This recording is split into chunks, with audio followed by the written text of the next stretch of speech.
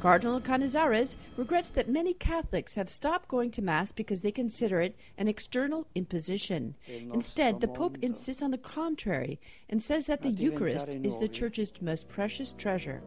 If that faith is not lived in its true form and the depth it requires, the Eucharist loses the meaning it's meant to have, so it's left aside very easily.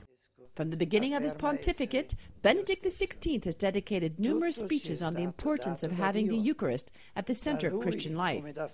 Cardinal Cañizares is reminding people that the love of God is felt in Mass.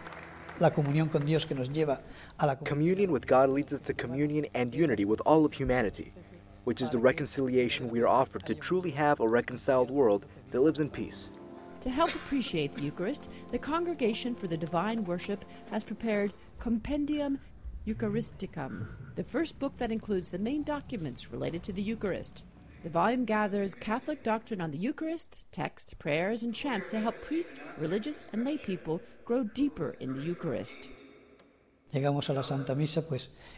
attend Holy Mass and immediately it begins without any preparation, or we end the Mass and immediately leave without that moment of reflection, silence, or deep thought of what we have lived there in that moment. The presentation of this volume reminds people that the Church builds on the Eucharist, and it's an essential part of living a coherent Christian life. That's why the Church is asking that communion be had at least once a year. A church has life if it has the Eucharist at its center.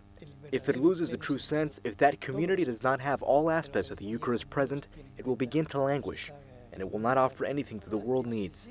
That's why Cardinal Antonio Cañizares warns that the Eucharist cannot become only an obligation because it's something that lies at the center of Christian faith.